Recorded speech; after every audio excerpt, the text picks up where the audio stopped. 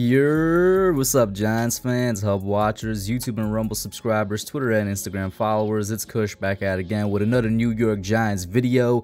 Day 3, the final day, rounds 4, 5, 6, and 7, or in this case for the Giants because we did not have a 7th round pick. Rounds 4, 5, and 6 recap for the New York Giants 2022 draft. A draft that's been, really good so far. Started off with a bang, A++.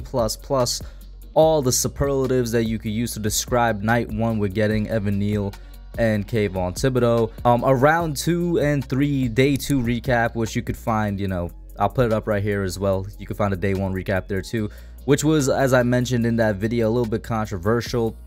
But they filled in needs, they got extra picks, and they got, in my opinion, at least one player that could be a starter for this team going forward in Josh Ezeudu.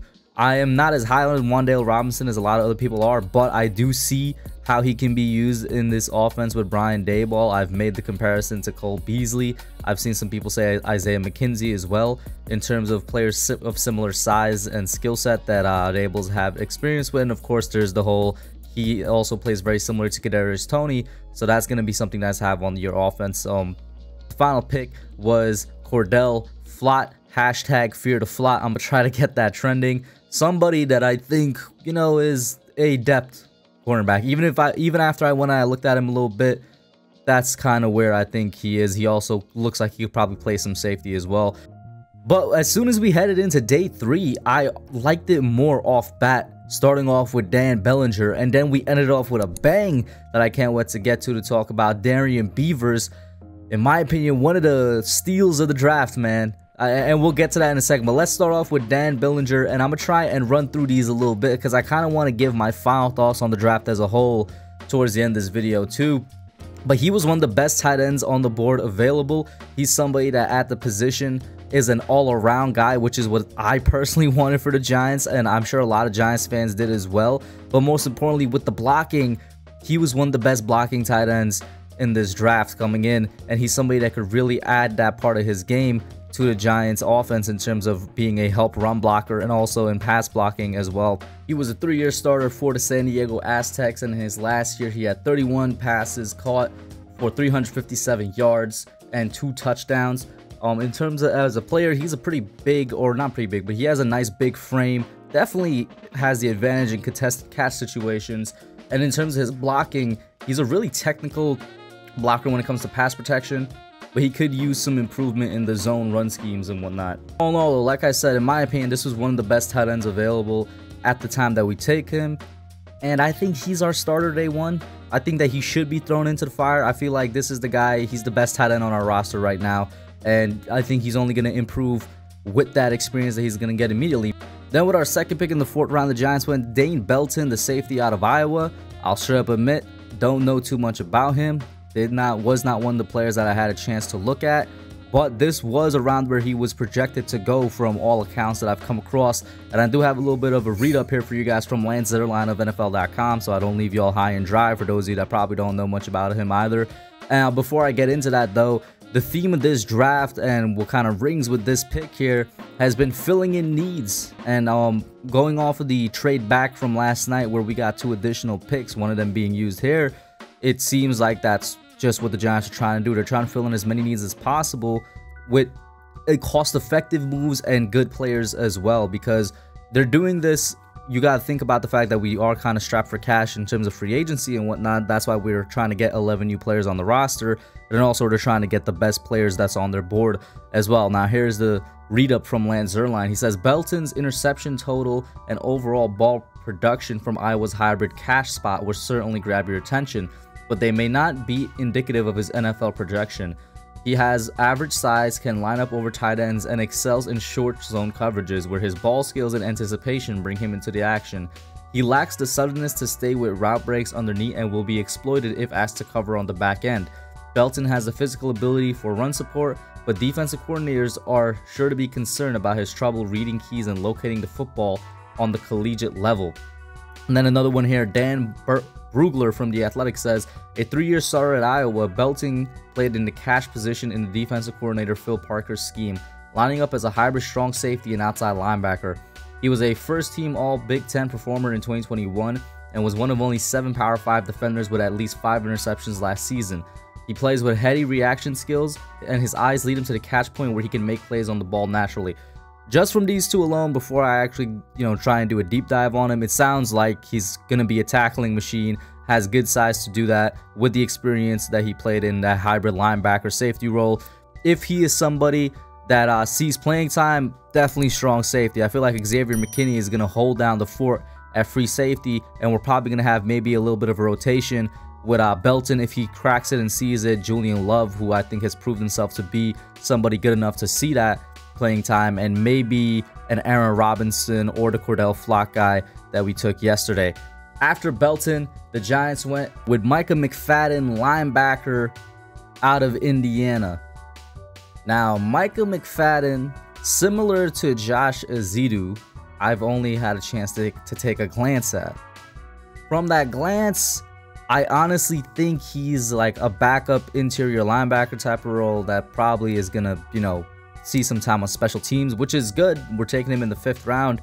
It would be amazing if we could get a starter out the 5th round. For all the jokes Giants fans make about Darius Slayton, he's one of the best 5th round picks we've ever had because of the production he's given when you consider where he was taken. And so I hope McFadden, completely kind of breaks out of that label that I'm sort of putting on him right now. I would love to be proven wrong. But he's that thumper linebacker that right now it just looks like a backup to me. He has a lot of improving to do when it comes to, diagnosing plays on the field. I definitely don't think we're going to see him in any type of coverage role. We're probably going to use him as an, up the middle blitzer, when he sees time on the field and whatnot. But straight up, I really do think this is special teams, good depth, really good depth, and we needed depth. Going back to what I was saying earlier, the theme for this draft being filling in needs. You look at the linebacker position right now, Blake Martinez, Tay Crowder, I feel like are the obvious top 2. We have Carter Coughlin, who we moved inside from last year, right? Am I forgetting? I'm definitely forgetting somebody else because there's no way we have just three middle linebackers. But that goes to show you, right? Like, it was 100% a need. So good pick, a tough player, kind of average athleticism, definitely somebody that you're using as a tackling guy out there. Doesn't have the speed to keep up with really anybody that you're really going to count on him as a coverage guy, and just a thumper, just a linebacker that's going to be out there to give you good tackles and going to play his heart out. So good pick. And I don't want any fans to get this or distracted or wowed by his stats, because his stats are impressive. Let me lead them off right here to you. He led the team in tackles in 2020, in the 2020 season, and still had a really good 2021 season. He had 77 tackles then, with 15.5 for loss, 6.5 sacks, and 2 forced fumbles. Like I said, though, in terms of coming to the NFL level, is going to be like an extra blitzer, definitely somebody up the middle. I mentioned Carter Coughlin, funnily enough, the Giants middle linebacker right now. I kind of see him in a similar role as Carter Coughlin. After adding the first linebacker, we went and got a position that you guys know I've been harping on for weeks, maybe months now, that we should definitely address in the draft. DJ Davidson out of Arizona State, the inside lineman, defensive tackle, basically nose tackle, now playing for the Giants. I'm just happy that we straight up even addressed this position, because I was scared that we were going to get into the draft, get out the draft, and not take anybody there. I don't like the depth at the Giants defensive tackle position right now. We have 2 great starters in Dexter Lawrence and Leonard Williams, no doubt, but I've been saying it for months. What was once a strong part, if not the strongest part of our team over the past year, has really become a weak part of the team. We lost Austin Johnson in free agency to the Chargers, and Austin Johnson is super underrated. People didn't realize how good of a run stuffer he was. He was like one of the best linemen in the league last year. 3rd, I think, when it came to run stops or a related stat to that. We lost BJ Hill, obviously, before the season even began, and if we still had BJ Hill, I wouldn't even be banging the table like this for a defensive tackle. And when I'm thinking about who we have behind Leo and Dex right now, the only name that comes to mind is David Moa, I think. So we needed somebody here, and DJ Davidson, good pickup, man. This is the 5th round now at this point. Exactly where he was supposed to go. This is exactly where all the mocks and big boards had him going. Fits exactly what we need, which is a gap stuffing nose tackle and run defender, and he fits what Wink needed as well. When the pick was made, I saw a lot of tweets from beat reporters saying Wink got his nose tackle, meaning that, you know, he's going to need somebody to stuff up the run there, and they want to keep Dexter, it seems, in that 3-4 defensive end role, like how Leonard Williams is also in the 3-4 defensive end role, which I think is really smart because Dexter is a complete mismatch of that role. But I was really happy with this pick here, DJ Davidson. After Davidson, we went and got another offensive lineman, making it 3 in the draft, which I'm not complaining about. I'm a big offensive line guy. I love it. We got the other guard from North Carolina. Yesterday, we got Azidu. Today, we got Marcus McKeithen. I hope I pronounced that right. And this man is a big body, bro. 6'6", 340 pounds. Had 25 games started for the Tar Heels. All of them at right guard.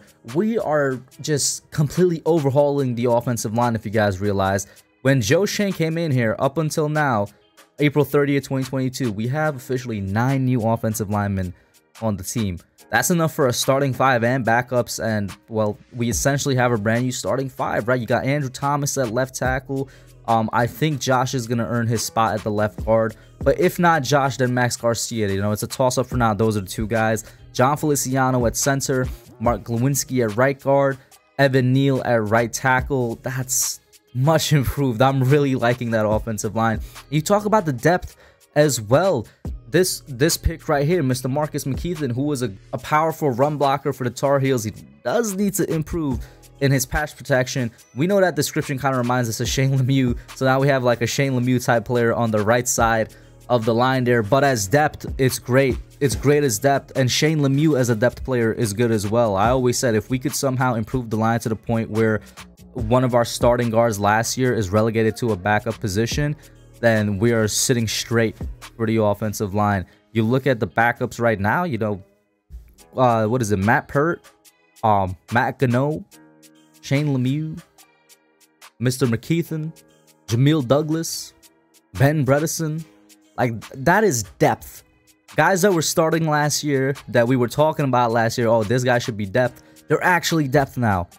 So I like the pick on the pick up because it encapsulates what has literally been a legitimate overhaul of the offensive line to make it better, to get better players in here, not only as starters, but as their backups for if they go down. And I'm liking that a lot. I mean, Shane, we used to say it as a joke, but literally in a couple months, he's done a better job at overhauling the offensive line that Gelman did in a couple years. And that is just a fact, man. And then we end off the draft with what is 100% my favorite pick of day 3, man. And what is 100% a steal of the draft. Darian Beavers, the linebacker out of Cincinnati. This man was supposed to go in the 3rd round. We get him in the 6th with our last pick. This man, I like him better than Marcus McFadden. He is, or not Marcus McFadden, I'm sorry, Micah McFadden. I'm mixing up the names. He is better than Micah McFadden. He should have been one of our 3rd round picks. Like, that's why he's a steal.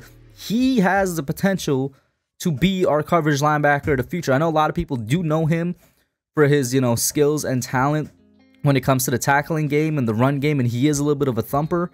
But I don't think the dude, when he drop backs in coverage, has let up a touchdown since 2019. I'll have to pull up that stat over there for y'all. And yes, I know most people do know him once again as that guy that's more of a physical, great side-to-side speed linebacker, great when it comes to being that thumper label and blitzing. But I think they underestimate how good he can be in coverage. And I finally found a tweet. I pulled it up. 700 coverage snaps, 0 touchdowns allowed, 64.3 passer rating allowed since 2019. I do believe this was our best pick of day 3. It's right up there, you know, for me it's between him and Dan Bellinger, because Dan Bellinger I think is an automatic starter. Beavers I think can be a starter, but he's definitely going to be competing with Tay Crowder for that 2nd linebacker spot right there next to Blake Martinez. And like I said, I'm a big fan of the DJ Davidson pick as well. I wanted to do an overall thoughts on the draft as a whole, but this video is already kind of long. I'm gonna put that off either for another video or a stream, but you guys let me know what you think. Put your thoughts down below. Day 3 was a success. I like it. 3 out of the 5 in this 3rd day I definitely like a lot, that being Bellinger, Davidson, and Beavers. Belton has to grow on me. along with the other guard pick. But like I said, when I was talking about Marcus as a whole, when you think about how the new O-line is coming together, I can't help but like it. You guys let me know what you think down below. Like, share, subscribe, and I'm out. Hey guys, thanks for watching. Thank you for checking out my channel, The Hub, here on Giants YouTube. Make sure you hit that subscribe button and the notification bell so you hear every time I put out a video. Like it, share, and subscribe, and I'm out.